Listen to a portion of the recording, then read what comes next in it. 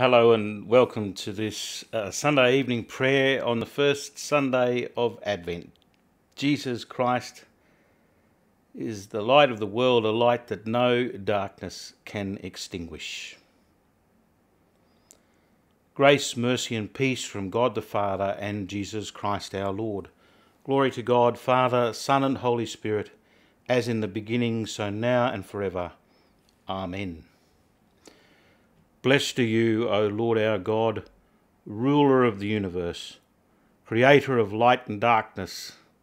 In this holy season you renew our promise to reveal among us the splendour of your glory, enfleshed and visible to us in Jesus Christ your Son. Through the prophets you teach us to hope for his reign of peace. Through the outpouring of his Spirit you open our blindness to the glory of his presence. Strengthen us in our weakness, support us in our stumbling efforts to do your will, and free our tongues to sing your praise. For to you all honour and blessing are due, now and forever. Amen. The day is now past and the night is at hand. Let us pray with one heart and mind.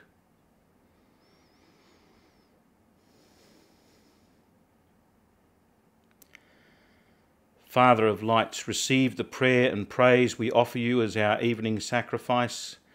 Make us a light for all the world, delivered by your goodness from all the works of darkness, through Jesus Christ your Son, our Lord. Amen. Psalm 12. Help, Lord, for there is not one godly person left. The faithful have vanished from among the children of Adam. Everyone tells lies to their neighbour.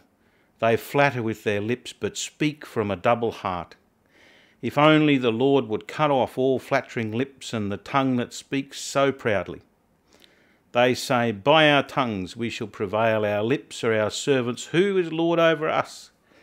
Because of the oppression of the poor, because of the groaning of the needy, I will arise, says the Lord, and set them in safety from those that snarl after them. The words of the Lord are pure, as silver refined in a crucible, as gold that is 7 times purified in the fire. You will surely guard us, O Lord, and shield us forever from this evil generation. Though the ungodly strut on every side, though the vilest lord it over the children of Adam.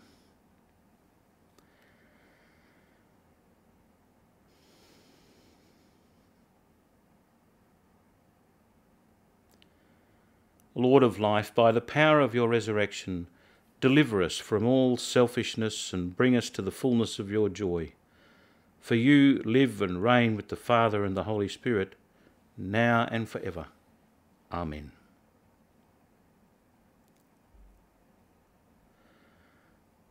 A reading from the Gospel according to Luke 12:35-48.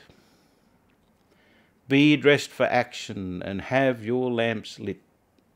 Be like those who are waiting for their master to return from the wedding banquet, so that they may open the door for him as soon as he comes and knocks. Blessed are those slaves whom the master finds alert when he comes. Truly I tell you, he will fasten his belt and have them sit down to eat, and he will come and serve them. If he comes during the middle of the night or near dawn and finds them so, blessed are those slaves. But know this, if the owner of the house had known at what hour the thief was coming, he would not have let his house be broken into. You also must be ready, for the Son of Man is coming at an unexpected hour. Peter said, Lord, are you telling this parable for us or for everyone? And the Lord said, Who then is the faithful and prudent manager whom his master will put in charge of his slaves, to give them their allowance of food at the proper time? Blessed is that slave whom his master will find at work when he arrives. Truly I tell you, he will put that one in charge of all his possessions. But if that slave says to himself, My master is delayed in coming, and if he begins to beat the other slaves, men and women, and to eat and drink and get drunk, the master of that slave will come on a day when he does not expect him, and at an hour that he does not know, and will cut him in pieces and put him with the unfaithful. That slave, who knew what his master wanted but did not prepare himself or do what was wanted, will receive a severe beating. But one who did not know and did what deserved a beating will receive a light beating. But everyone to whom such has been given, much will be required. And from one to whom much has been entrusted, even more will be demanded.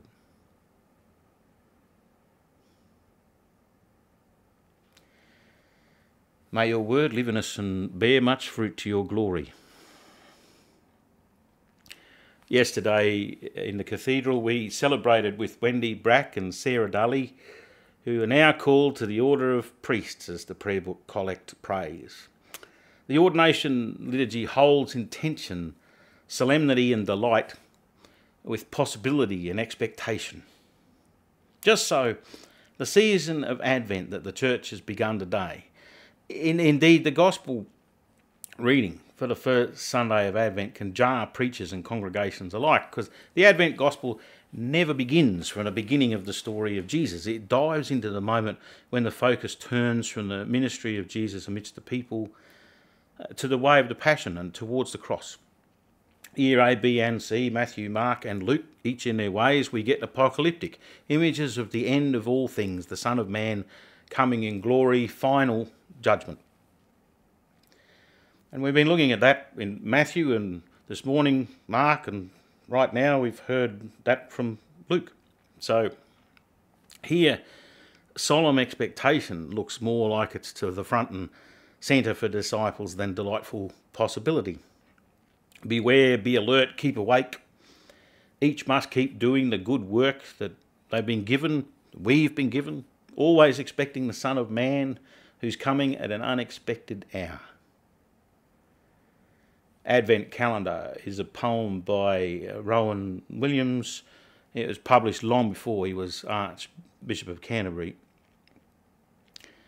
And the first three stanzas of Advent Calendar evoke the experience of waiting expectantly through images of northern autumn turning to northern winter. He will come like last leaf's fall. He will come like frost. He will come like dark. And the stanzas go on with images that follow that might not translate to Advent in our south, where it's blowing a gale and hot outside today in this heat wave.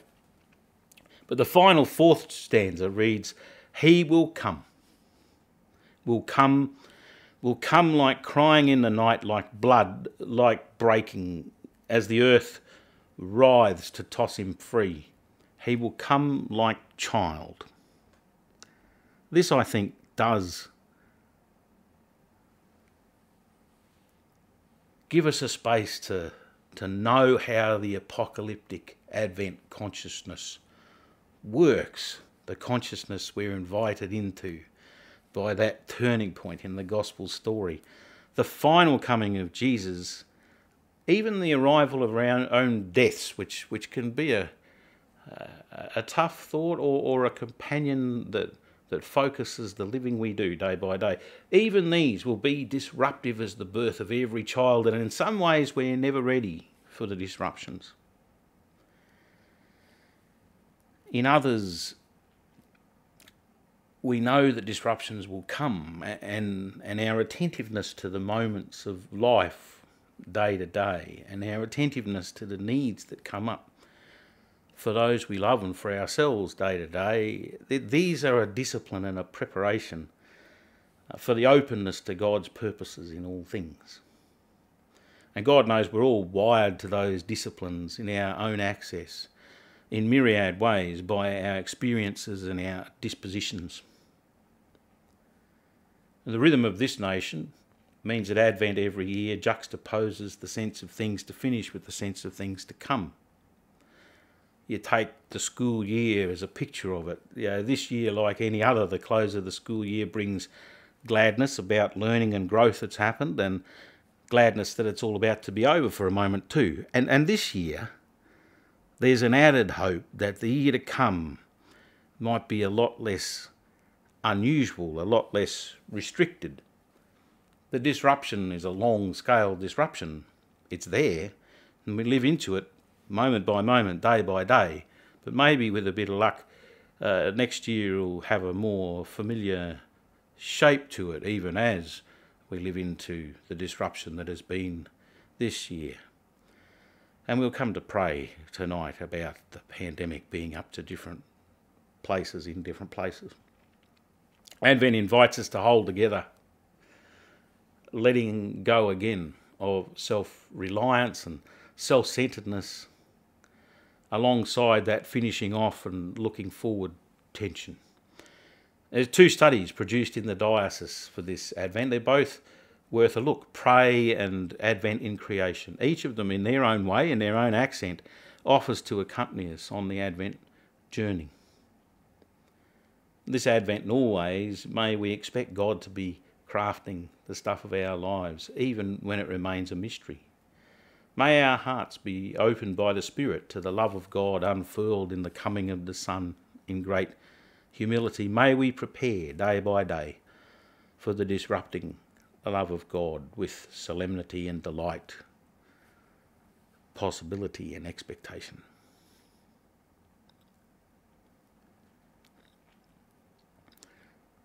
The Song of Mary, nonetheless, goes in its way with Advent. My soul proclaims the greatness of the Lord. My spirit rejoices in God my Saviour, who has looked with favour on his lowly servant. From this day all generations will call me blessed. The Almighty has done great things for me, and holy is his name. God has mercy on those who fear him from generation to generation. The Lord has shown strength with his arm and scattered the proud in their conceit, casting down the mighty from their thrones and lifting up the lowly. God has filled the hungry with good things and sent the rich away empty. He has come to the aid of his servant Israel to remember the promise of mercy, the promise made to our forebears, to Abraham and his children forever. Lord, have mercy. Christ, have mercy. Lord, have mercy. Our Father in heaven, hallowed be your name. Your kingdom come, your will be done on earth as in heaven. Give us today our daily bread. Forgive us our sins, as we forgive those who sin against us. Save us from the time of trial and deliver us from evil. For the kingdom, the power and the glory are yours, now and forever. Amen. Almighty God, give us grace, that we may cast away the works of darkness and put on the armour of light, now in this time of mortal strife. This mortal life, in which your Son, Jesus Christ, came among us in great humility, that on the last day, when he shall come again in his glorious majesty, to judge the living and the dead, we may rise to the life immortal through him who lives and reigns with you and the Holy Spirit, one God, now and forever. Amen. In this evening time, we bring before you the life of the world, knowing that there are those who are rising and those who are setting themselves down to sleep. Knowing that the effects of the pandemic are very different in different places at different times. We thank you for the relative ease we know in Australia just now. We do pray for those places where there's some uncertainty, particularly South Australia. We pray for the life of the Church in the midst of pandemic throughout the world, all those who are giving themselves either through the agency of the Church or through the agency of being faithful health workers, researchers, doctors, nurses, others, people in government, whatever the agency, where Christian people find themselves living their lives, those who are living heroically, those who are living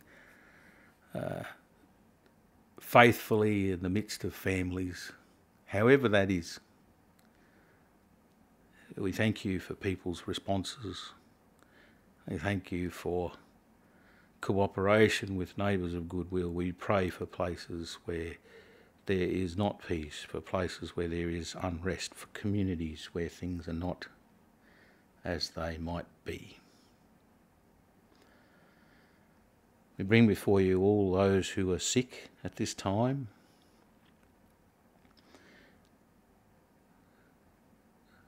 Those who are fearful, those who seek to comfort, care, and abide with people.